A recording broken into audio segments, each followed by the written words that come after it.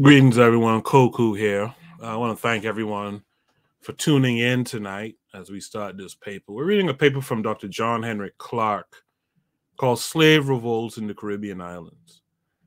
And just to give you a little heads up about something, a little food for thought before we begin this reading. Two things. One thing you'll notice in history, if you study it close enough, is greetings to Lucas Ferreira. That's the brother from Brazil. Peace to you, Lucas, who's in the chat. One of the things you'll notice when you study history, and you study war in particular, is the invader always has to give the narrative that the folks being invaded are lawless, are dehumanizing their people. They have to give, some story, right? And the story that's always given about African people, Black equals African people globally, is that we didn't have culture. And I'll tell you something, that still goes on today. There's people who walk around, in particular, people who will come and tell Africans in America that they don't have a culture. They do have a culture. You might not like it because you might not like the cultural output. But that rhetoric of folks not having a culture, that's the thing that's used to destroy people. And folks who claiming to have a culture want to come in and impose their culture on you. That's something you'll notice. And if you go back to the time of slavery, the culture that the Europeans had was a warring culture. Was a culture of, what's this thing called? The Catholic Church. Was a culture of, what's that called again? Where the Catholic Church was going around decimating groups back and forth and stuff like that. They had those kind of things, right? And then because our people didn't follow their shit, right, they justified that. It's called the Crusades.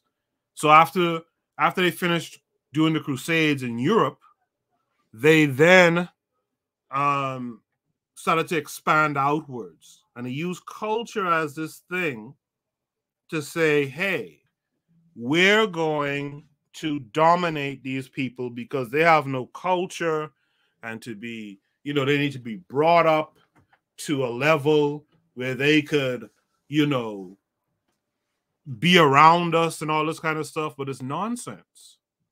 So one of the things I want to say is, stop telling folks that they don't have a culture. Because me personally, and I don't know about you guys, drop a one if you do too, when you hear someone telling you you don't have a culture, you have to keep an eye on that person. Because what is it that they're trying to come and do? So we're going to read this paper tonight that should touch on these things. As Lucas Ferreira just said in the chat, hit the like button, please. Hit the like button. We have Ketter in the house in Peace Family. The Learning Curve is here saying greetings. Bobby Wright is here saying Habari Ghani. Bobby Wright is saying Habari Ghani. Brother Koku and Bitter Medicine Podcast, right? So make sure you guys hit the button. The Learning Curve just hit a 1. Yeah, you got to watch people when they talk about so and such doesn't have a culture. What are you trying to do? What you going to do? Like the matron would say, right? So anyway, we're going to start the show now. On the other side, we're going to read this paper by Dr. John Henrick Clarke discussing slave revolts in the Caribbean islands.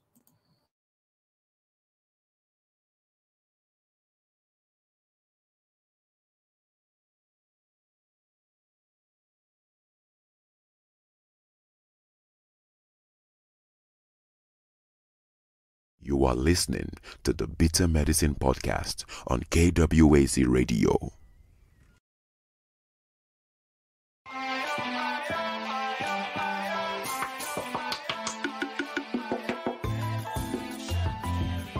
Welcome to the Bitter Medicine Podcast, where it's all about Black empowerment. Our show focuses on black news and entertainment, arts, science, economics, history, people, and strategies that uplift, empower, and motivate Africans within the diaspora. And now your host, whose favorite color is black, Goku.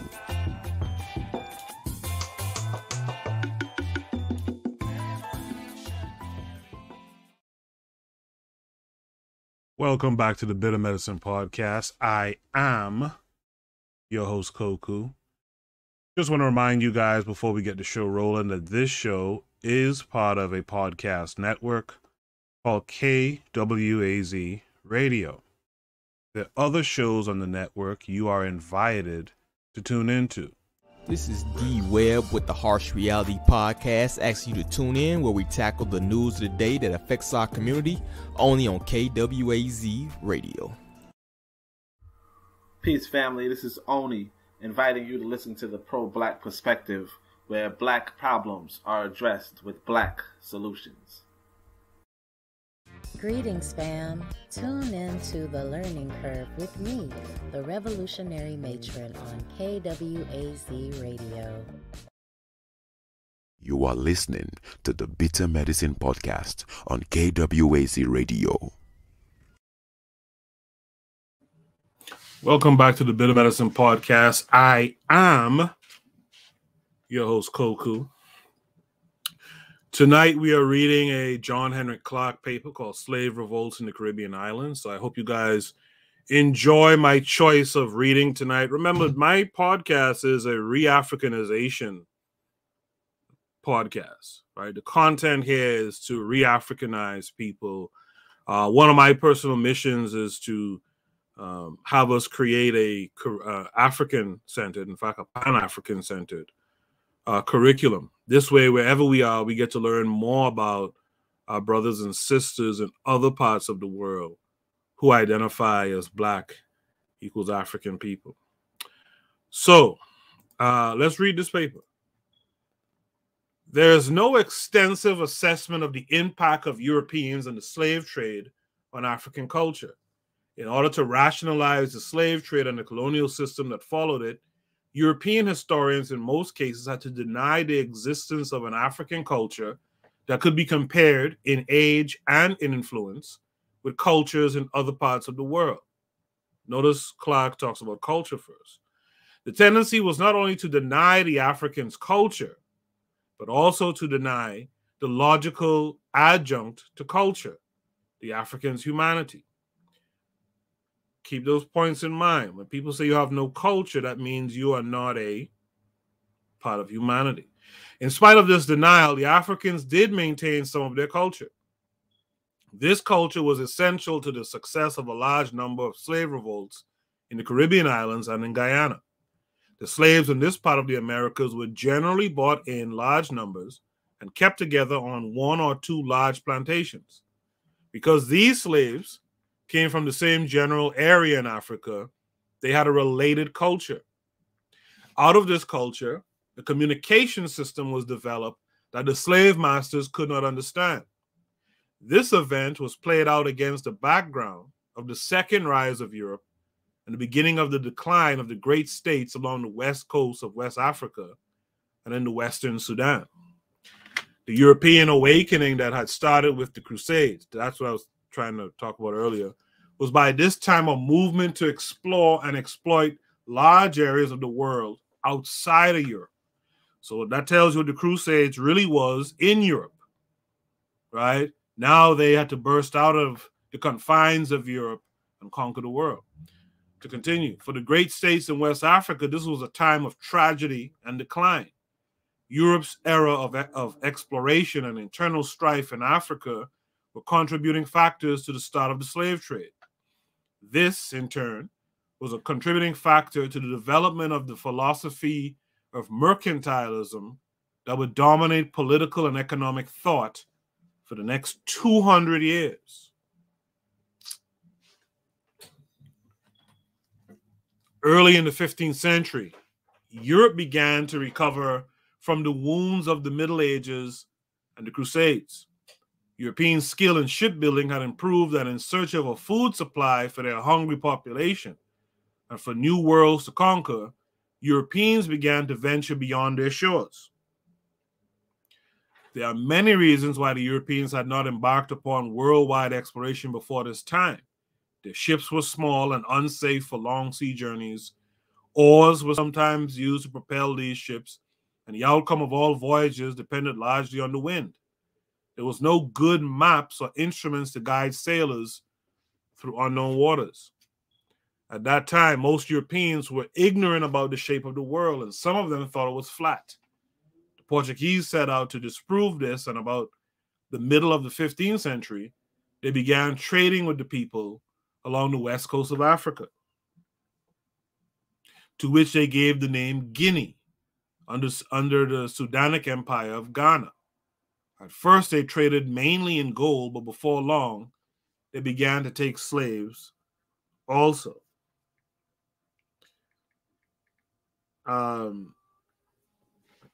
Social and political unrest began to develop among some of the nations of West Africa at the time Europe was regaining its strength and a degree of unity. Let me read that again. I think that's an important point. Social and political unrest began to develop among some of the nations of West Africa at the time Europe was regaining its strength and degree of unity. The reason why I read that twice is because when there's disunity, there's opportunity. Put that on a t-shirt, underdog. When there's disunity, there's opportunity. And so all of the diaspora wars that's going on now, there's opportunity for our collective enemies to do something. When there's disunity, there's opportunity, right? Just keeping that in mind. Just keep that in mind, right? Let's continue. The first Europeans to visit the west coast of Africa did not have to fight their way in. Understand? Because why? Where there's disunity, there's opportunity. You could stroll in. The first Europeans to visit the west coast of Africa did not have to fight their way in. They came as guests and were treated as guests. Later, they decided to stay as conquerors and slave traders. In order to gain a position strong enough to attain these ambitions, they began to take sides in African family disputes, very often supplying the family or tribe they favored with arms and using their favorites as slave catchers. By the way, I think the African Union just suspended Israel's observation status in the African Union. Bravo. Let's go a step further and let's get them the hell up out of there. Because why? They will come as guests and be treated as guests. Later, they'll decide to stay as conquerors and slave traders. Get them out of there.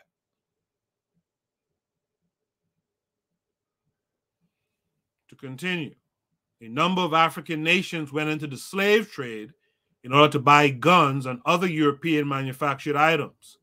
Others were forced to capture slaves or become slaves. A point that a lot of people today don't get, right? Now, there was some lousiness here, but remember that a lot of Africans were dominated themselves. Where there's disunity, there's an opportunity. The Europeans did not come to Africa initially to find slaves. For years, they had been hearing stories about the great riches of Africa.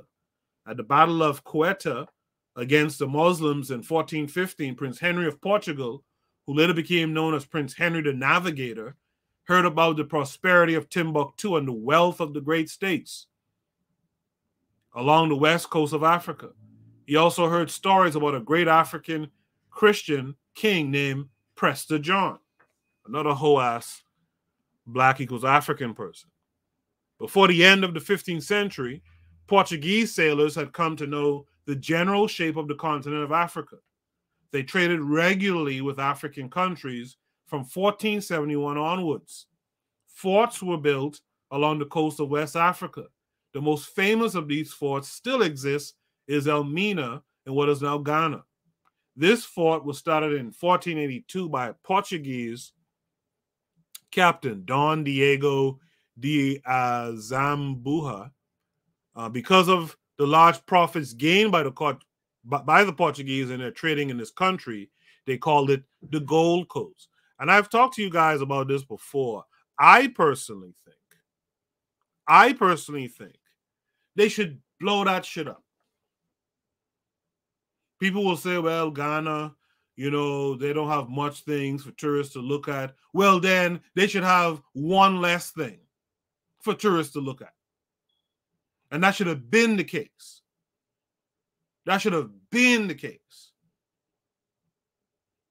BB Rodriguez is here saying, good evening, Coco and chat. Good evening, BB. All right. Ketter said true. I think he said true too when I said, where there's disunity, there's opportunity. And like BB Rodriguez likes to say, right, West Africa has some truth and reconciliation to carry out. And one of those things, I feel, you blow that shit up. When I go to Ghana, I'm not trying to even walk, you know, goddamn. First of all, I'm too big to pass through, from what I understand. I'm too big to pass through the corridors. I ain't trying to relive that shit.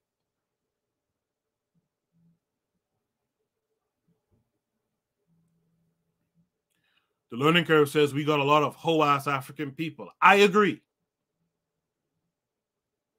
And when I say hoe-ass African people, not just continentals. Bobby Rice says it was ridiculous entertaining the idea of Israeli membership in the AU, Observer, or anything else. I agree with that too, absolutely. I grew up with my grandfather and them saying something. History teaches knowledge. You mean to tell me y'all don't have enough history to have enough knowledge not to let these people in as a guest of any sort? The learning curve says peace to the chat. Y'all say what's up to the learning curve, right?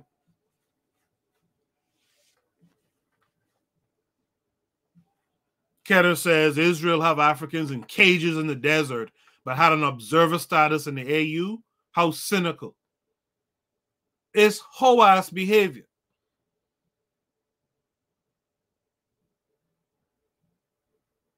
BB says, my pushback that they all became complicit orchestrators in the TAST, the Atlantic slave trade. Okay.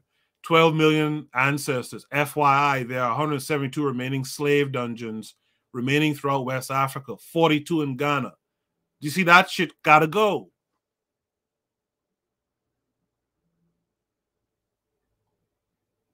I've talked about this before, so I'm not going to belay or belabor the point.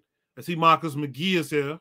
Peace to Marcus McGee. He says exactly. Cowards all throughout the diaspora. Yeah, absolutely. There's a lot of hoe-ass Africans all over the place. Lucas Ferreira agrees with me. That shit gotta go. Imagine your whole thing is for me to come. It's for me to bring my black ass back there.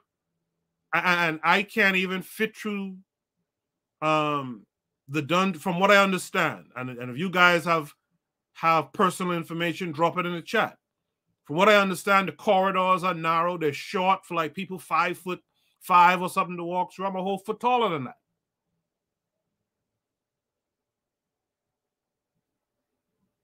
And I got to pay my money to go through that and relive my ancestral horrors. Fuck all of that. Blow that shit up. And like I talked about on something recently, maybe Shoot the Breeze or something, it's time to get off of this tourism thing too.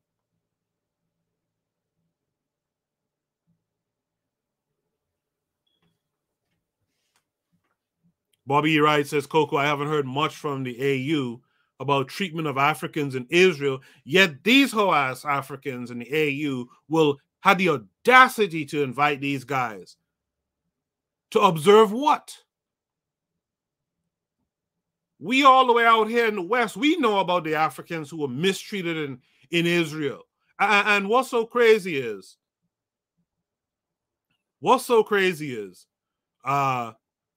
yeah, Afro-Jam is correct. After I said it, I remembered Prester John was a fictional character.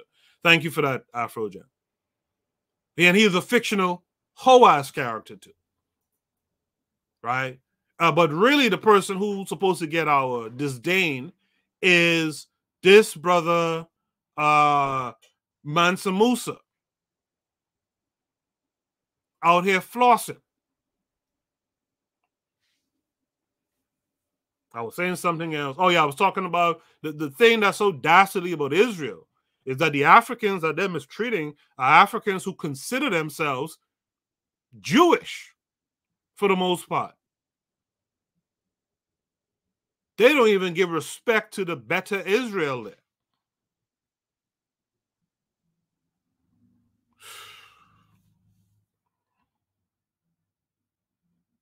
Lucas Ferreira says Ethiopian women were sterilized with Depo-Provera by Israel government.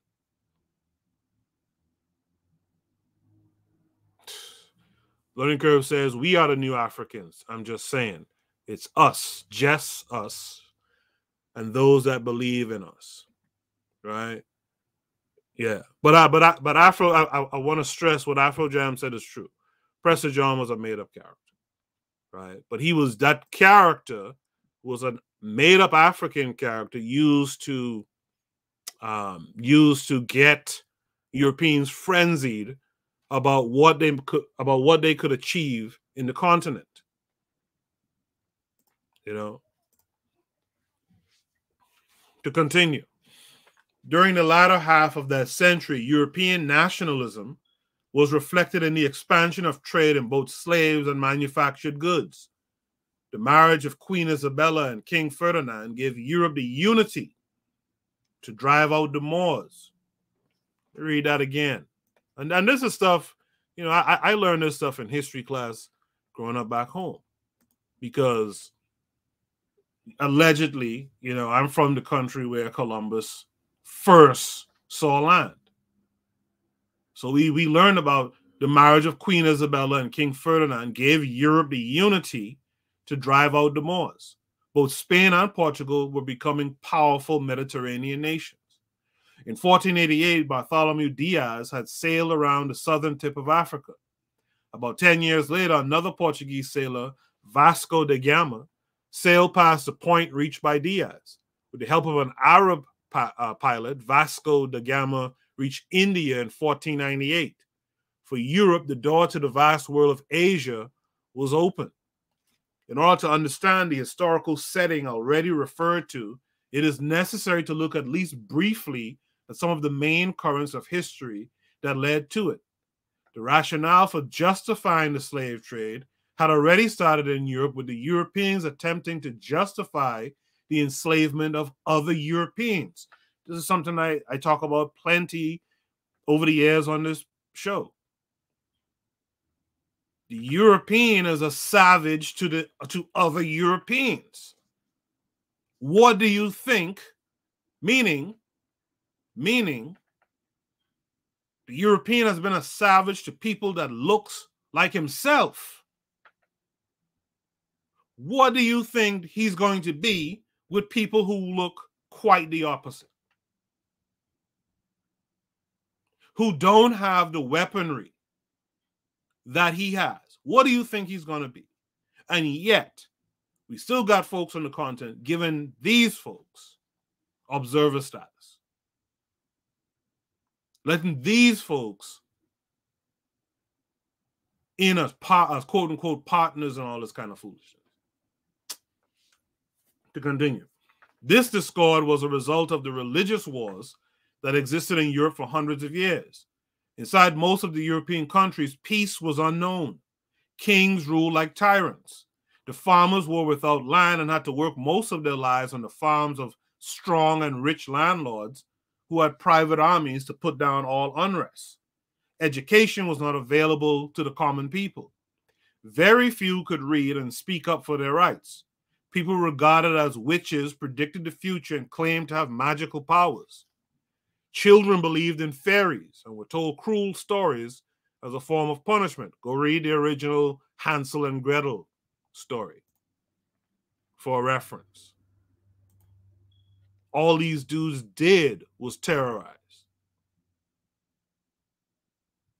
All they did was terrorize each other. What do you think they're going to do around us? Now, the thing is, those Africans didn't know, as far as I know, they didn't know the terror that these guys were to each other. But those Africans should have known these are strangers. These people are opposite to us. Where did they come from? Now, you go back where you was. During the religious wars, many Roman Catholic kings would burn their Protestant subjects to death because they were not Catholic. Then Protestant kings would return the cruel compliment and burn their Roman Catholic subjects for not being Protestant. Europeans were skilled in all kinds of torture. These internal disputes within Europe were only partly settled when Europeans, using their new maritime skill, began to explore the broader world of Africa, Asia, and the Americas, North and South. The story of the African slave trade is essentially the story of the consequences of the second rise of Europe. In the years between the passing of the Roman Empire in the 8th century and the partial unification of Europe throughout the framework of the Catholic Church in the 15th, Europeans were engaged mainly in internal matters. With the opening of the New World and the expulsion of the Moors from Spain during the latter part of the 15th century, the Europeans started to expand beyond their homeland into the broader world. They were searching for new markets, new materials, new manpower, and new land to exploit. The African slave trade was created to accommodate this expansion. The basis for the European Industrial Revolution had already been established. They had already created embryo technology, including the gun. In the years that followed, they also used other advantages, mainly a large fleet of ships and rabble soldiers and sailors with no sentimental attachment to non-European people, to take over most of the world. In so doing, they destroyed a large number of nations and civilizations that were older than any in Europe. The main problem with the African in dealing with the European during this early period was his tragic naivete. He had never dealt extensively with this kind of people. He came out of a society where nature was kind. Nature furnished him food, enough land, enough of the basic things he needed to live a pretty good life. These old African societies were governed by honor and obligation. Land could neither be bought nor sold. There were no fights over the ownership of land. The land belonged to everyone. That's not quite true. That's not quite true. Because even if you go back, and I think I've read a paper on here before, you go back to Kemet, there's definitely historical records showing that folks used to own land and used to pass land down and stuff like that. Right? So that's not quite true. But I get his overall point. The squabbling over land wasn't really a thing. In the chat, BB Rodriguez says, see, the West Africans were and have been working with all the 9 Western European slave trade countries. Keter says, absolutely 100. I'm not sure what Keter is saying absolutely to. BB Rodriguez says, the top tier Euro slave traders, Portugal, English, Spanish, French, Dutch. BB says, nativity. I think she means being naive. So shaking my head. Is that the convenient lie? They skunking. I'm not buying it.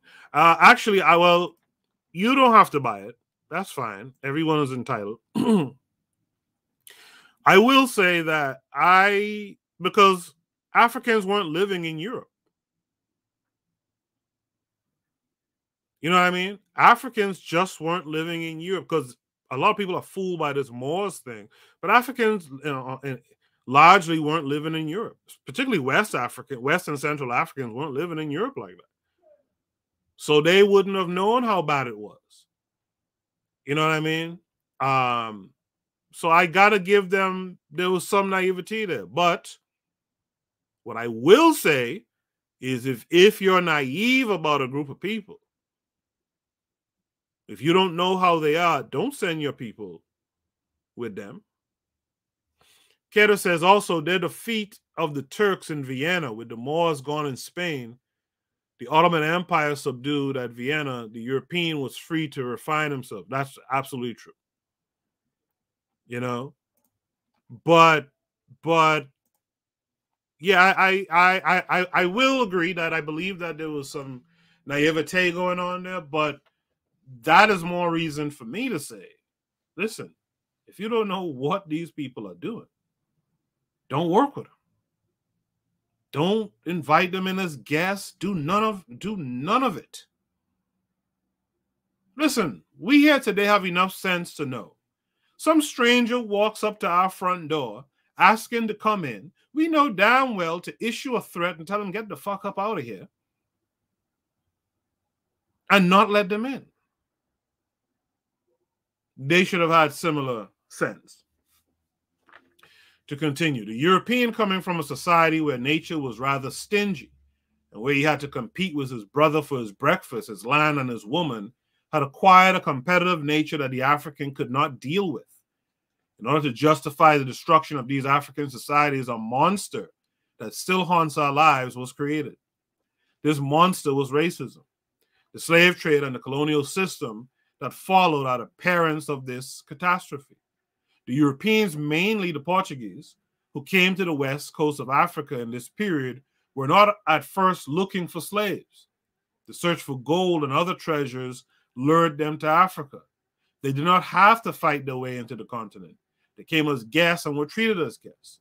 Then they grew strong, decided to be conquerors, and turned on their hosts. You see, that's the issue that I have. In the meantime, Portugal and Spain, having broken part of the Moorish power in the Mediterranean, began to vie for spheres of influence. As good Catholic nations, they went to the Pope, to the Pope, to settle a dispute. And the Pope told them, in essence, you take the East and you take the West. What's that called? The Papal Bull, right? Spain began to gravitate toward the West and Portugal towards the East, using maps made by Jews. Now, this is where John Henrick Clarke, I imagine, got their ire. The small hats, right? Because he tells you plainly. And you know, what's wild? These guys will straight up say, well, you're being anti-Semitic, as if this didn't happen. These guys were the cartographers, using maps made by Jews who dealt in gold in northern and western Africa. A Portuguese prince called Henry the Navigator, who incidentally never went to sea, began to send Portuguese expeditions down the coast of West Africa, first for trade, then to establish Portuguese holdings in that area. Now, again, I have to blame Africans for that. These men came and built forts, and y'all was cool with that? Come on, dog. Right? These guys came and built forts, and y'all just stood by?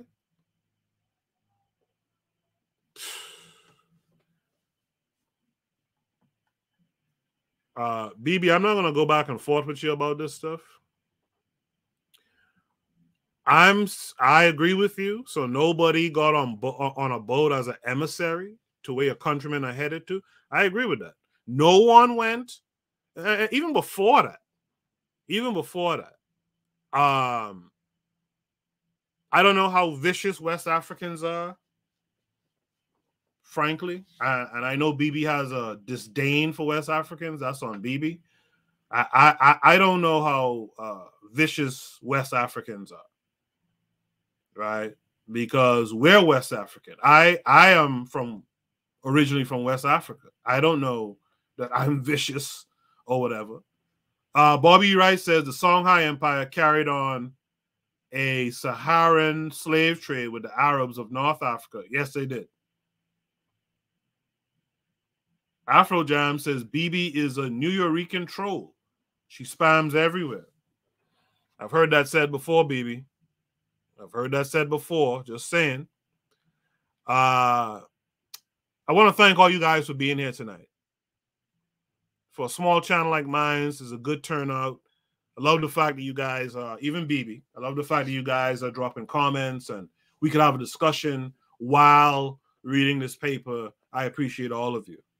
To continue, when the Moors were expelled from Spain, they returned to Morocco, where the Emperor El Mansur arranged with them to invade Equatorial Africa, the old empire of Songhai.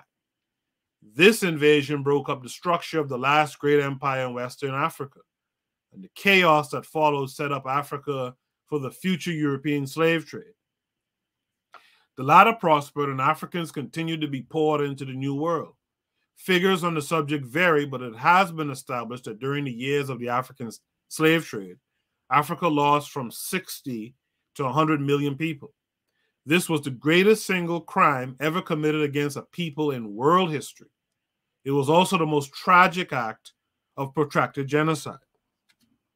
The first Africans who came to the New World were not in bondage, contrary to popular belief. Africans participated in some of the early expeditions, mainly with Spanish explorers. The best known of these African explorers was Estevanico, sometimes known as Little Stephen, who accompanied the Vaca expedition during 6 years of wandering from Florida to Mexico. The remarkable thing about Estevanico, who came to America in 1527, is that he was a remarkable linguist. He learned the language of the Indians in a matter of weeks. Because of his knowledge of herbs and medicines, he was accepted as a deity by some Indian tribes. By the way, let me read that last sentence one more time, and you'll know why I'm reading it one more time. I won't even have to explain it. Because of his knowledge of herbs and medicines, he was accepted as a deity by some Indian tribes. I'll let you guys fill in the rest. In 1539, Estevanico set out from Mexico in a party with Fray Marcos de Niza in search of the fabulous 7 cities of Cibola. When most of the expedition, including Fray Marcos, became ill, Estevanico went on alone and opened up what is now known as New Mexico and Arizona. The greatest destroyer of African culture and the greatest exploiter of the African was the plantation system of the New World. The African was transformed into something called a Negro. He was demeaned. This is the thing that is uniquely tragic about the African slave system. Of all the slave systems in the world, no other dehumanized the slave more than that started by the Europeans in the 15th century. Using the church as a rationale, they began to set up myths that nearly always read the African out of human history, beginning with the classification of the African as a lesser being. The Catholic Church's justification for slavery was that the African was being brought under the guidance of Christendom and that he would eventually receive its blessings. 2 things about that paragraph. I was looking at something the other day, and I wish I kept it. But someone, you guys might know.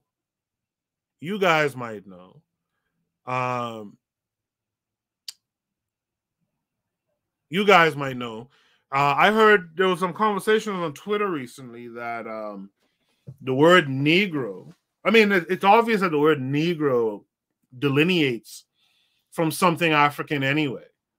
And these Europeans just picked up on it, right? It refers to Niger and all that kind of stuff. So it's, you know, the word Negro, you can say, some will say, is really an African term, interestingly enough. Keter gets it. We was Indians. Okay.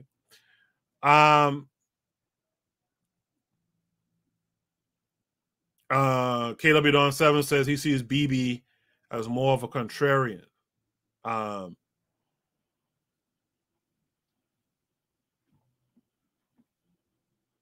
So forth and so on. So BB says, what you think of me is none of business, I guess none of her business.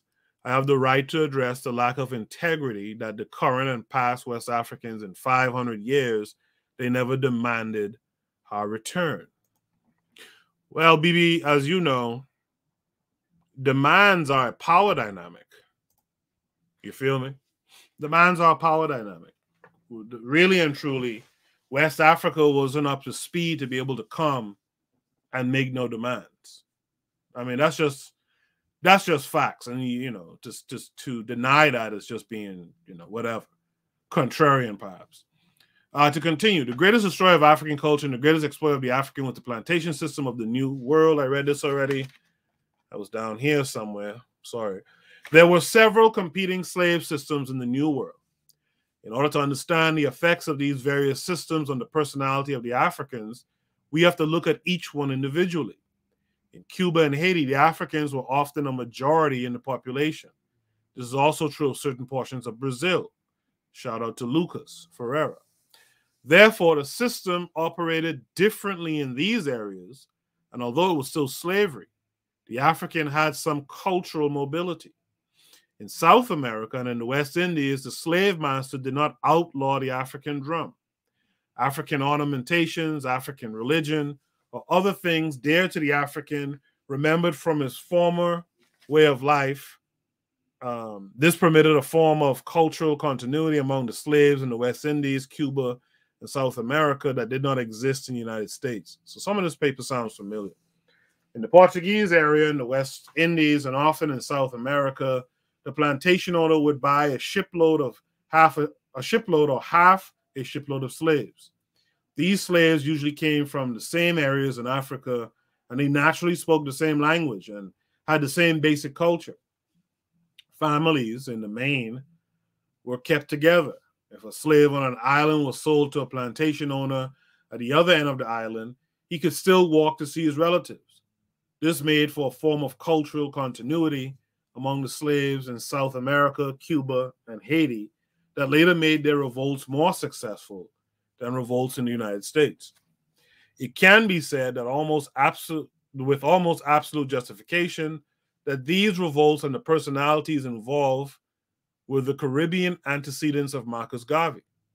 It is against this historical background that he can best be understood. In an article, A Birth of Freedom, by the Guyanese writer Sidney King, Special Guyana Independence issue, New World Magazine, May 1966, this point is graphically made when he reminds us that the Caribbean tradition, taken as a whole, is a revolutionary tradition. It is the stage on which acted Cudjoe and Kofi, Akabra and Accra, Toussaint, Kwamina and Damon, Ado and Arabi, all leaders of slave revolts. Blows delivered against the European system in 1750 or in 1850 served to shake that system, sometimes to its foundations, and to cause it to make democratic concessions as a price of recovery.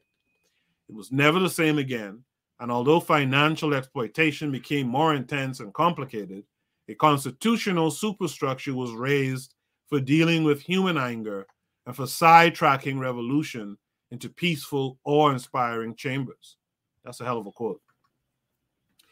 The revolts referred to here were epitomized by the Berbice Revolution of 1763.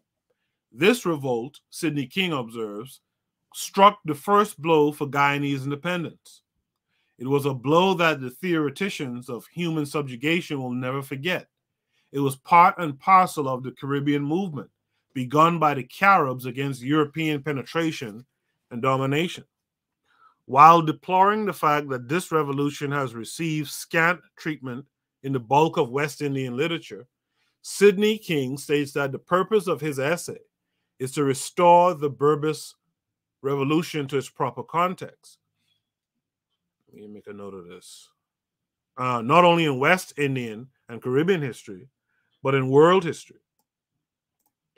He further maintains that it will be found that many of the initiatives for human freedom, credit for which has been claimed by the well-publicized and advertised revolutions, which were not without great merit, were in fact foreshadowed in Berbice. The essence of the Berbice slave rebellion and how it started is this. From time to time, the Africans not only escaped their cruel masters, but they killed them before doing so. These killings were spoken of as rebellions, and scores of them were recorded. But the Berbice rebellion was more than a mere attempt to throw off the yoke of slavery, for it had in it the germ of a revolution. Cuffy, the leader of the rebellion, was a house slave who had been brought to the colony very young, and because of his intelligence, had been taught coopering by his master. When the rebellion started in February 1763 at Plantation Magdalenburg on Kanje, Cuffy was there from the start, but he was angry at it. He had hoped to secure better conditions for the slaves without having to resort to war.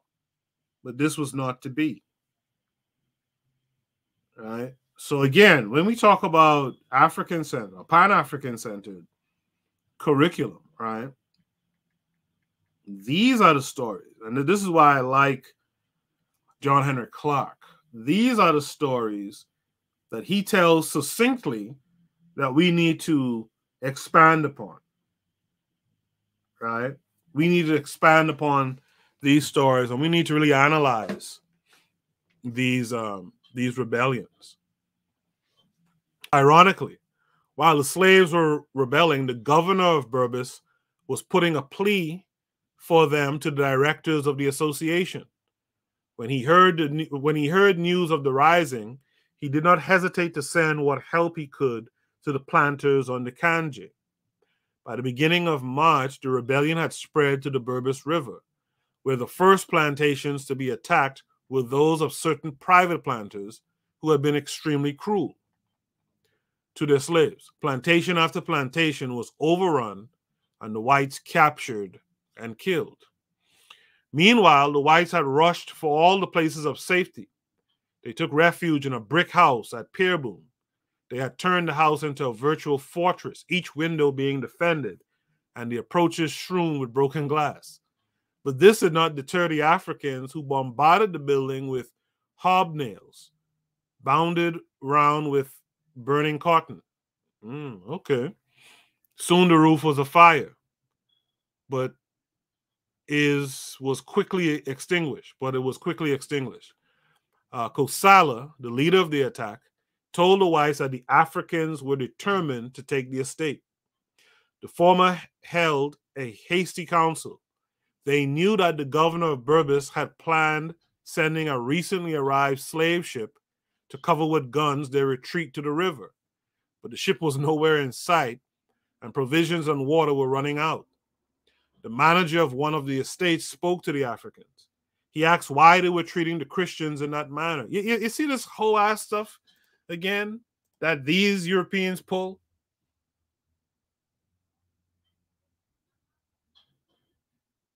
You see that? Oh, all of a sudden, why y'all treating us like this? Right? Why y'all treating us like this?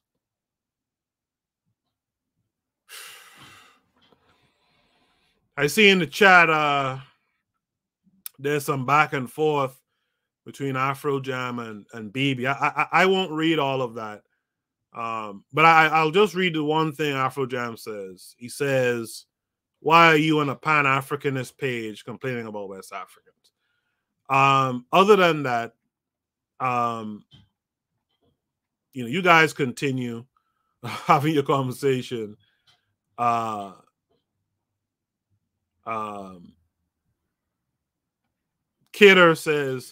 says, I'm in the Caribbean, went to school here, and I never heard about Kofi in school. You see what I'm saying?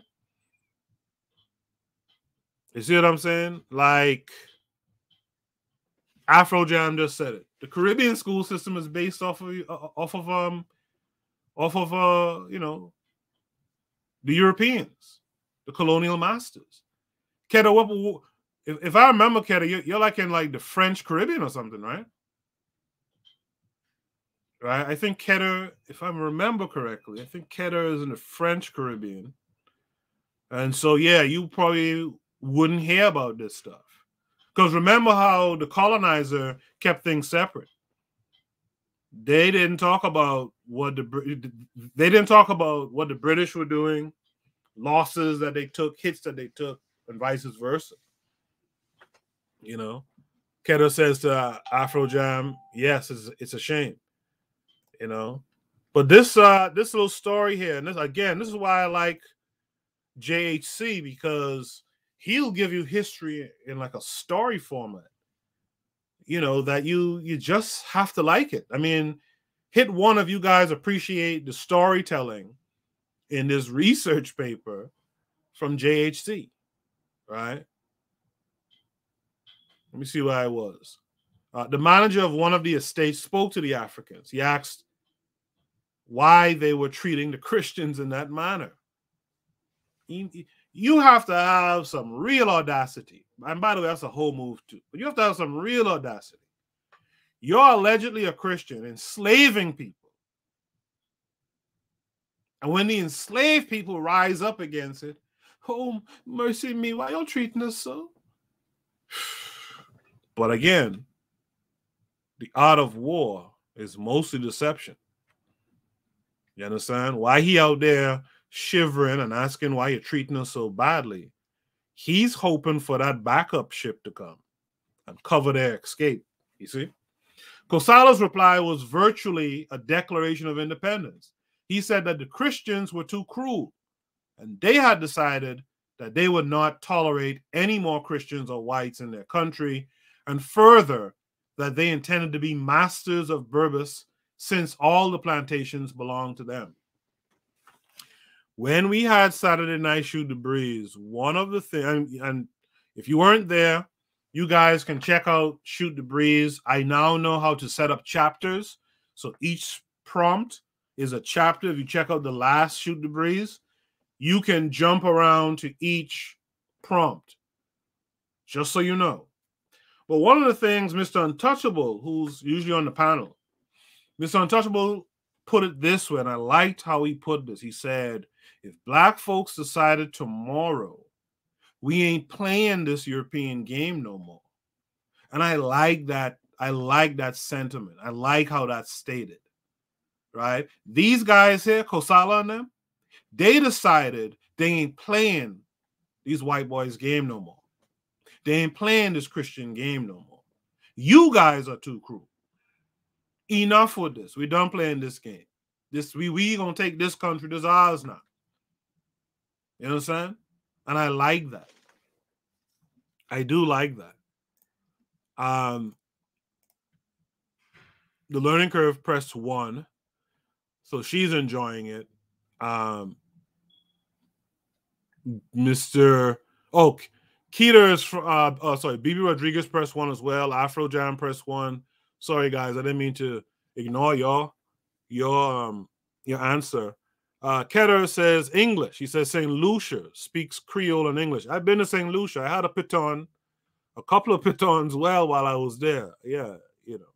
So shout out to Keter. Okay.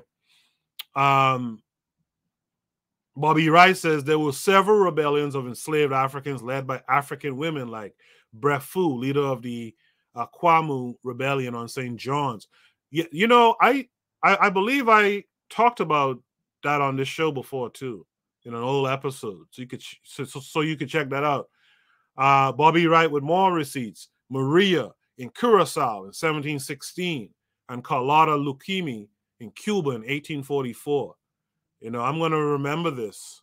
I'm going to put it on the screen. I want to remember this because if I can pull some research into those rebellions, I'd like to read those here too. Right. So thank you for that. You guys could keep the info going. We had Lucas Ferreira here earlier. I hope he's still here. I know he was working out. But I wonder, being from Brazil, from South America, is Lucas aware of what happened in Guyana? Just curious. Afro Jam says Christianity approves enslavement. Absolutely. You could read it in their book. Right. The Learning Curve says they do not keep treaties and they only let us go. We must establish an entity that trades with them and defend our people. Absolutely. Keter says, cool, bro. He's referring to that piton that I was talking about. I was drinking while I was down there before. Keter also says one. Lucas is still here. He says, please repeat the question. The question I have is this story that we're hearing from John Henrick Clarke, JHC. Are you aware of this story? Being in South America, you know, a neighboring country like Guyana, are you aware of this story yourself? That's the question. Right. Sorry to interrupt your workout there. But yeah, that was my question. You know what I want to do here? Because I want to remind everyone this show, the Bitter Medicine Podcast, is part of a podcast network. While we await Lucas's answer, well, he just said that they're not quite. While we await that answer, let me just remind you guys that this show is a part of a podcast network. There are other shows you guys should be checking out. You are listening to the Bitter Medicine Podcast on KWAZ Radio. This is W.E.B with the Harsh Reality Podcast, asking you to tune in where we tackle the news of the day that affects our community, only on KWAZ Radio. Peace, family. This is Oni, inviting you to listen to the pro-black perspective, where black problems are addressed with black solutions. Greetings, fam. Tune in to The Learning Curve with me, the Revolutionary Matron on KWAZ Radio. You are listening to the Bitter Medicine Podcast on KWAZ Radio. Have you ever considered joining KWAZ Radio? Each of our hosts shares their unique perspective with you. You might have a perspective that needs to be shared. If that's true, hit us up at kwaz.radio@gmail.com.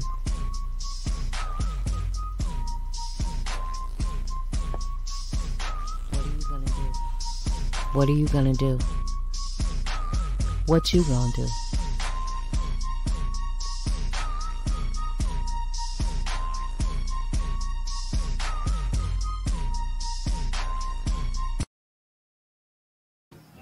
What are you gonna do? If you're interested in being a podcaster on KWAZ Radio, let us know and we'll make it happen, man. You guys familiar with the content that we do here, so if you feel like you have a voice and you have a point of view that will work with what we do,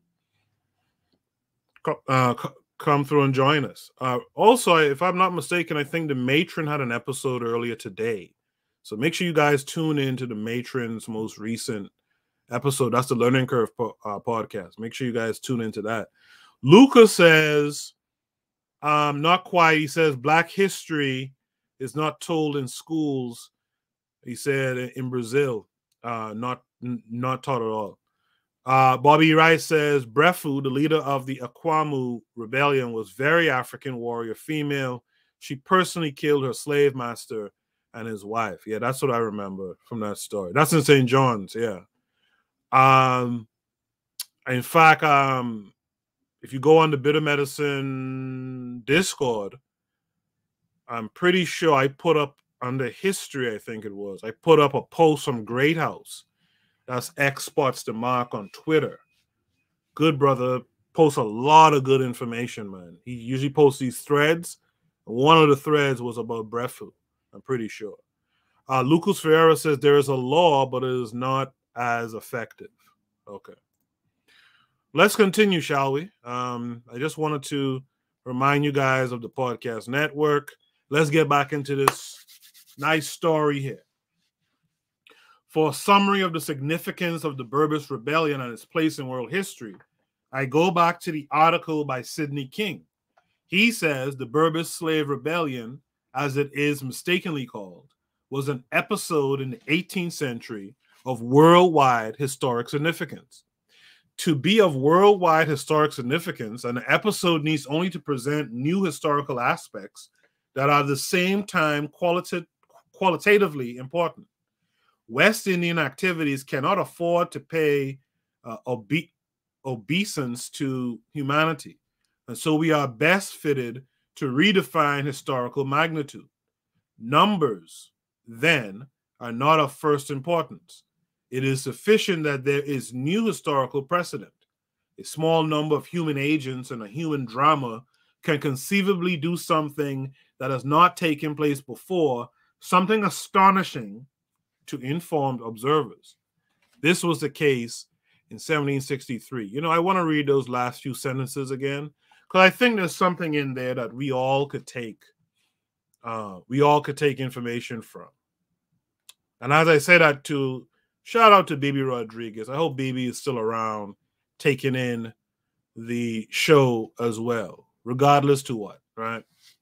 But this thing says a small number of human agents in a human drama can conceivably do something that has not taken place before, something astonishing to informed observers. This was the case in 1763. A small number of human agents in a human drama. And I like how that's said, because what are we in? We're in a human drama. Right now, as African folks, we're in a tragedy. So when it comes to that notion that I at one time even held, that, you know, we want these large numbers, and I still do want large numbers, but at the same time, I understand a small number of human agents in a human drama can conceivably do something that has not taken place before. And I hope that you guys who are listening, the small number of human agents here, I hope you guys would be willing and able to do something that has not taken place before. I want y'all guys to think about that. And as always, if you want to, we can continue these conversations even after the episode is done down in the comment section. Or if you want more privacy, join the Discord. The link is pinned to the top of the chat. There's also down in the description. Let's continue these conversations. A small number of us in this drama that we're in can do something that has not taken place before. Remember that. To continue, the rising of 1763 took place before the revolt of the American colonies in North America, known to history as the original type of colonial revolution and the forerunner of modern republicanism. It took place before the Haitian Revolution, which fulfilled some of the aims of Berbice. It happened 100 years before the Paris Commune, 150 years before the October Socialist Revolution in bourgeoisie Russia, and nearly 250 years before the launching of the Cuban Perpetual Revolution. It contains in embryo features of all these revolutions, and it foreshadowed, as so many other risings have done, some of Lenin's revolutionary principles. On the other hand, it came after the Jamaican Maroon and the Suriname Bush Negro movements and aimed at carrying these to their logical conclusion. Let me read that again. On the other hand, it came after the Jamaican Maroon and the Suriname Bush Negro movements and aimed at carrying these to their logical conclusion. I think it was Afrojam who was here before, who I think it was Afrojam who had said it before, that a lot of, well, let me not use the term a lot, but there were some sellout Negroes amongst the Jamaican Maroons. And maybe that's a topic I'll discuss in the future, right? BB is still here. She said, Cuckoo, I'm strong. No real trolls can run me. I come from producers and I produce. She says, I'm listening. Didn't know my neighbors had Burbis. Okay. I think BB is from Brazil as well. Or Colombia, sorry. I think BB is from Colombia. All right. But Afro Jam talked about that in the past, and maybe that's something to discuss in the future. The closeness in time of the Burbis rising to the Bush Negroes movement in Suriname and Jamaica, to the revolutions in Haiti and North America, reminds us that it took place in a period of world convulsions when the established order stood in jeopardy every hour, apparently to remain so eternally. The spirit of man after the refinement of the spirit of man after the refinement of the Renaissance and the nationalism and heresy of the Reformation had been made extremely vigilant by the self-centered individualism of the bourgeoisie, rugged individuals. Now it was in quest of liberation. So it was too in the West Indies, a mainspring of the Industrial Revolution. So this brings us to this section that says, the War of the Maroons of Jamaica predated the Burbis Rebellion and is better known in history. The word Maroons once spread terror along the skirts of the Blue Mountains of Jamaica. There were times when they were swept down unsuspectedly upon the outlying European plantations, startled the assembly from its order, and according to an official statement of that day, endangered public credit, civil rights, and the prosperity, if not the very existence of the island colony. The Maroons have been compared to the European rebels called the Circassians. The difference is that while the white mountaineers numbered 400,000 and only defied the Tsar Nicholas of Russia, the black mountaineers numbered less than 2,000 and defied Cromwell of England. The Circassians, after years of revolt, were finally subdued. The Maroons, on the other hand, whose revolt started in 1655, were never completely conquered. The events that led to the Maroon Rebellion are only briefly outlined here. The African slaves in Jamaica under the leadership of a man named Cujo, who is better known in history as Captain Cujo, had withdrawn from a fortified citadel manned by the Europeans and had begun to harass the people in this fortress with spasmodic attacks. This first Maroon War came about because the English had begun to betray the promises previously made to the Maroons and were now encroaching on their territory. The English had made concessions to the Maroons as a reward for their alliance against the Spanish. Perhaps that's what Afro Jam was referring to. I'm not sure. In the protracted wars that followed, the Maroons distinguished themselves as a military power, but accepted a settlement that was less than independence. The settlement that is still being questioned by some Caribbean historians gave the Maroons internal autonomy while making them responsible directly to the governor of Jamaica. So I imagine this is what Afro Jam was talking about. The Guyanan writer Sidney King appraises the effects of this settlement and the impact of the Maroons in this way. He says, the Maroons therefore seem to lack a total conception of liberty, which could rally all the oppressed in the island for an assault on the slaveholders' power. They were willing to buy a limited freedom by pledging in advance the liberty of their fellows. We can be excused for thinking of them at this level as a little aristocratic, as a material interest. Nevertheless, the Maroon movement was a mighty contribution to the West Indian and to world freedom, but it lacked the indispensable guarantee of national sovereignty. The Maroons were a people, a remarkable people, but not a nation. And they did not set up a state, right? So now I understand Afro Jam completely. Yet without them, Burbis could not have taken place. What is called the Bush Negro movement of Suriname, or Dutch Guyana, was a closer relationship to the Maroon movement than to the Berbice Rebellion of 1763. In their cause and in the way they executed their battle strategy by withdrawing from the European-dominated plantations, they related directly to the Maroons. In fact, they were referred to as the Maroons of Suriname. Both of these movements used some of the same tactics, though the Suriname movement was not as effective. These movements were pre-nationalist in their aims and scope. In general, they were freedom movements that, given time, would have developed into autonomous black states. So there's a lesson to be learned here.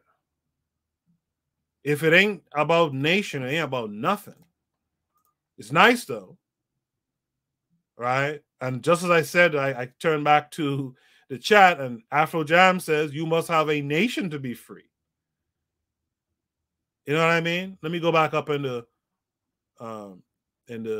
chat. The Learning Curve says a lot of quote-unquote free Negroes sold us out. We are not told that history. Absolutely.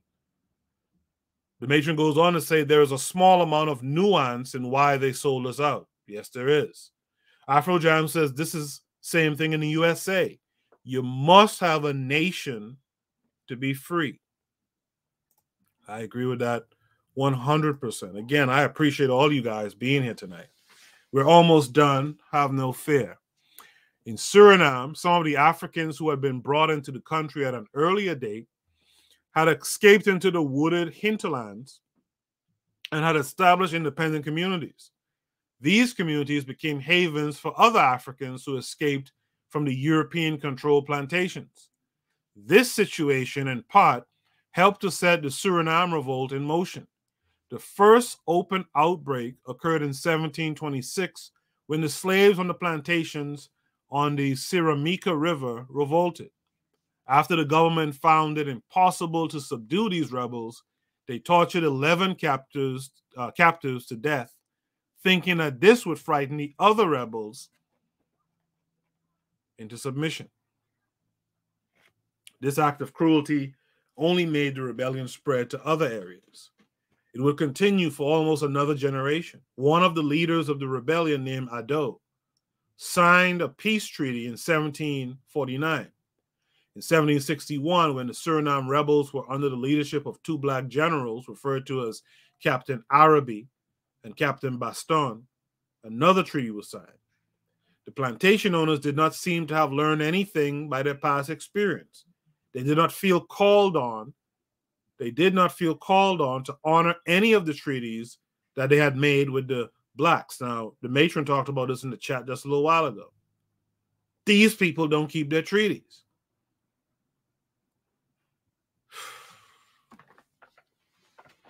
So our people need to start putting trust in their word. In 1722, another leader named Baron led the Suriname Maroons in another uprising. Some of the planters liberated their slaves and used them against the rebels. Let me read that again. Some of the planters liberated their slaves and used them against the rebels. Here's a question I got for you guys. If you were on a plantation, liberated by your enslaver, in return for you to fight against the rebels, in the words of the matron, the Learning Curve, what are you going to do? And as we see next, I mean, that's a telegraph play. This was only partly successful. The quote-unquote liberated slaves joined the rebels in increasing numbers. These wars lasted until 1831. So this war went from 1749, right? 1726 to 1831. That's over 100 years. Why is it we don't know about it like that? Why is it we don't know about it like that? These are, we know about the 200 years war, the 300 years war, 500 years war. These should be up there too. Why is it we don't know about it? Well, number one, if you expect your enemy to tell you about it, you're a fool. Number two, we're supposed to be teaching this ourselves. The revolt of the Maroons, both in Jamaica and in Suriname, helped to create the condition and attitude that made the Berbice revolt in Guyana possible. These revolts collectively helped to create the condition and attitude that went in the making of the most successful slave revolt in history, better known as the Haitian Revolution. This revolt was brought into being by three of the most arresting personalities in Caribbean history: Toussaint Louverture, Jean-Jacques Dessalines, and Henri Christophe. The distinguishing feature of this revolution lies in the fact that it achieved what the others were not able to achieve: nationness. Nationness. You see, that's the point of revolt. That's the point of any revolution. As Afro-Jam said earlier, you must have a nation to be free, right? The learning curve agreed with Afro-Jam. Afro-Jam, I agree, you must have a nation state. She also says all other choices are subscriptions to slavery. Absolutely. I like that. Subscriptions to slavery. Bobby Rice says the Jamaican Maroons signed a treaty with the British that ended hostilities. The British would leave the Maroons alone, and the Maroons returned runaway Africans. Yeah, that's not a good story.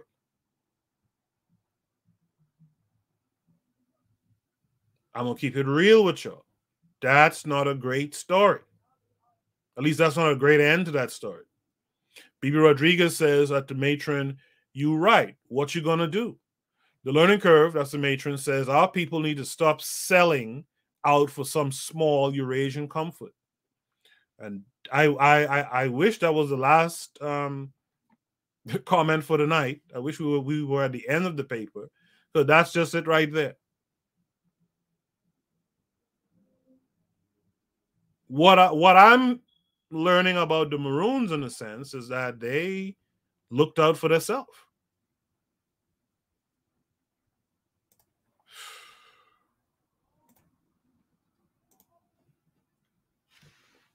The dramatic beginning of the Haitian Revolution is told in the following extract taken from the book Great Negroes Past and Present by Russell L. Adams.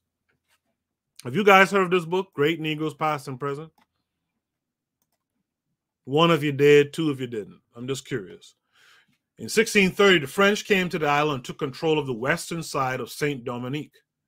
With the sweat of the blacks, they made their territory the richest European colonial possession, sending to France a steady stream of sugar, cotton, and indigo. By the end of the 17th century, some 20,000 Frenchmen, 50,000 mulattoes, and 2 million blacks lived there in an uneasy balance. Caste and class separated the three groups. Complicating these divisions was the presence of the Spanish rule on the eastern half of the island. High, well-nigh impassable mountains sliced Saint Dominique in two parts. While France itself was austere with talk of the rights of man and of freedom, equality, and fraternity, autocratic governors general, I guess, held absolute sway over thousands of slaves who produced the wealth of Saint Dominique and over dissatisfied mulattoes who could own land but had no political or social standing. When the Bastille fell in 1789, the island trembled as though in anticipation of some dreaded catastrophe. In this same year, the mulattoes revolted. France then loosened its rule a bit and allowed the mulattoes to have seats in the new colonial assembly. But the enslavement of the blacks continued harsh and cruel as ever. As the revolution in France gained momentum, the faraway island of Saint Dominique became increasingly restless. The blacks became fired with the desire for freedom, and deep in the forest at night they gathered and plotted. The tom-tom language of the Africans told the blacks of the planned uprising. So they're talking about the drums. The drum was used to communicate. On August 1st, 1789, in the late night hours, Bookman, a voodoo priest whose name and reputed deeds struck terror in the hearts of slaves, held a meeting of leaders. Among them was Pierre Domingue Toussaint, known for his wisdom and respected for his learning. That night, the conspirators plotted their revolt. 8 days later, the entire 2,000 miles of French territory reverberated to the rhythm of hundreds of drums. The whites were terrified. With a mad sweep, the blacks moved from village to village, putting the torch to everything that would burn and killing every white encountered. For weeks, the sky glowed with the flames. More than 6,000 coffee plantations and 200 sugar refineries went up in smoke. The French rallied their forces and finally routed the slaves. Bookman, leader of the revolt, was captured at Cape Francois, and his head was impaled on a pole to put fear in the hearts of the slaves. Toussaint succeeded Bookman as leader of the slaves and sought an honorable peace for the blacks, who had taken refuge in the forest. At the same time, across the ocean, France had declared war on Spain and England. Thus, the French and Spanish halves of Saint Dominique were at war. Following the Arab dictum that he who is the enemy of my enemy is my friend, Toussaint collected his forces and joined the Spaniards to war against the French army. Very fortunate for Toussaint and them, very smart at the same time too. Second in command to Toussaint was Jacques Dessalines, a homely African, my God, who had been brought to the island as a young slave, but was virtually free because his master feared him. The Spaniards equipped the slave rebels, and they began attacking the French from the northern and eastern portions of the island. Aided by the Spanish, Toussaint drove the French forces from the area. France sent 3,000 soldiers to subdue Toussaint and his black Spartans, but they were soon overcome by the forces of Toussaint, or the fever which spread throughout the island.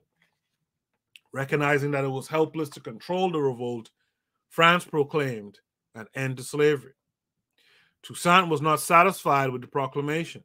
He abandoned his Spanish allies and fought his way through the French territory, routing the enemy in town after town. His victories won for him the nickname of Louverture, the opener, and the title of General of Saint Dominique for life. All of the blacks praised him, and when he conquered, Captain Francois called him the deliverer. It was here that he was joined by Henri Christophe, a slave who was born in Grenada in 1767. You see, that's the other thing too. When folks talk about Pan-Africanism has never done anything, you're lying. Look at the movement of Africans throughout these regions, including North America.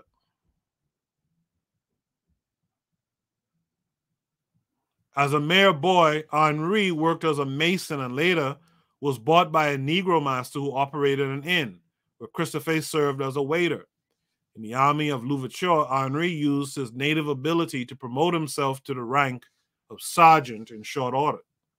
After conquering all the French territory, Toussaint established himself as Governor General of Saint Dominique.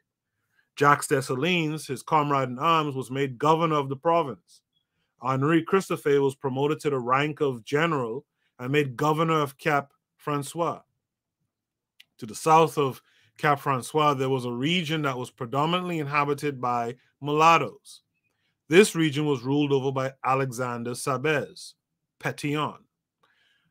Before Toussaint had time to pull the country together, the mulatto problem that had been somewhat latent during the revolution surfaced and added new problems to Toussaint Louverture's nation-building efforts. The mulatto problem. We've talked about that on the show before, right? You know what it is. While Toussaint was turning his attention to the arts of peace and nation-building, Emperor Napoleon, on the contrary, was planning the conquest of Haiti. To this effect, Napoleon spared nothing. He ordered 86 ships to be built to carry 22,000 fighting men. The commander of this navy was General Leclerc. This fleet arrived in the waters of Saint Dominique in February 1802. The main force of the fleet was directed at Cap Francois, then under the governorship of Henri Christophe, who refused to receive Leclerc. This led to an attack by the French forces. Christophe put a torch to the city, including his fabulous palace, and fled to the hills. Belatedly, the peasants rushed to join him. General Leclerc attempted to re-enslave the blacks and return all plantations to their former owners. When this tactic failed, he reversed his position and declared all blacks free forever. He offered Christophe and Dessalines generalships in the French army. He went through the motions of retiring the aged Toussaint with honor. This was part of an overall scheme to destroy the three main leaders of Haiti. Toussaint was captured and taken to France, where he died in prison in 1803. An attempt was made to assassinate Dessalines. This act of deception by Leclerc started another revolution. Christophe and Dessalines joined forces and drove the French army into the sea. In this crisis, the mulattoes put aside their loyalty to the French and fought with the blacks. Dessalines came to power. After his assassination in 1806, Christophe literally rebuilt Haiti and ruled it until his death on October 8th, 1820. This paper has been a story time, essentially, with John Henrick Clarke on slave revolts in the Caribbean islands. I hope you guys got something from it. I hope you guys enjoyed it. Let me read comments in the chat before I go. BB Rodriguez says Jamaican Maroon treaties are being trampled on as we speak. The PM is trying to steal their lands for expansion in bauxite mining, aka aluminum. Is that right? Yeah, Jamaica's #1 export is bauxite, and which I think the Reynolds company has exclusive rights to, if I'm not mistaken. I do believe when I was in school back home learning that Reynolds had exclusive rights to Jamaica's bauxite, because that's the main thing that makes aluminium. B. Rodriguez says, 1, yes, it's my rotating library. Oh, so you have that book. Okay. Oh, at least you've heard about that book. Okay. The Learning Curve said, this is why I'm so anti-rugged individualism. We can't win that way. And yes, I know this book. Afro Jam says the African drum. Yeah, the tom-toms that he's referring to, that John Henrick Clarke referred to. Lucas Ferreira said it was a ceremony for Ogun, the iron voodoo that ignites the Haitian ceremony in Boyce, Cayman. Lucas goes on to say Haitian fighters could fight even with yellow fever. The French couldn't. Okay, nice. Bobby Wright says, to me, 150 plus years later in America, the slave master is still using his free slaves, the Democratic Party plantation slaves, to keep all the field Africans dumbed down and not thinking about nation. Absolutely. And it's such a shame. Bobby Wright also heard of the book I mentioned. Keita says to Lucas Ferreira, you are right. Africans were immune from yellow fever and tuberculosis. Okay. I know later on, but this was more so like in the 1900s, tuberculosis started to bother Africans, though. Yeah, tuberculosis. But actually, you know what's funny? And I've told this before on the show. Caribbean folks were able to kind of heal that or cure that tuberculosis stuff. In fact, the American singer Dionne Warwick, if you're old enough to know who Dionne Warwick is, she came down to my hometown to get cured of tuberculosis back in the day. That's why she has that kind of raspy voice too. At least I think that's why she has it. She came to get cured of tuberculosis. We always kind of we're able to deal with that stuff. That's the paper. Hope you guys enjoyed this reading. Give me a 1 if you enjoyed the paper. Give me a 1 if you enjoyed the paper and hope that I read more John Henrick Clarke papers on here. And give me a 3 if you want to hear me do more research papers on different revolts in the Caribbean. I think there's something to be learned from all of this. Like, there's something to be learned from the Maroons. You know what I mean? And so we can talk about that more in the future as we embark on this re-Africanization process. I'll be back again on Thursday. I'll be on the KWAZ radio side. I'm going to be talking about... What am I talking about again? I'm talking about... What am I talking about? I completely forgot the title now.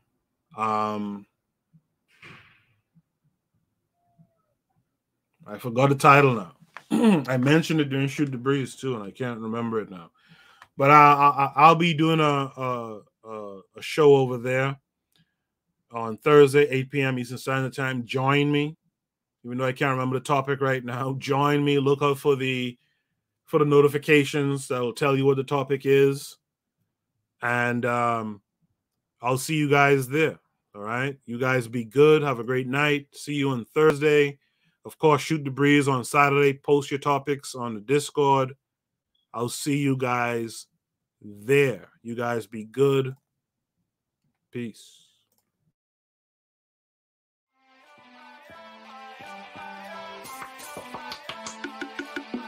Thanks for listening to the Bitter Medicine Podcast with your host, Koku. If you like what you just heard, we hope you pass along our web address, bittermedicineblogs.com, to your friends and colleagues, and share our show to all your social media. Be sure to check out our archive section on our website for previous podcasts. This has been a KWAZ radio production. Join us next time for another session of the Bitter Medicine Podcast. Follow us on Facebook at Bitter Medicine Show, Twitter, Bitter Meds, Tumblr, Bitter Meds, Instagram, Bitter Medicine.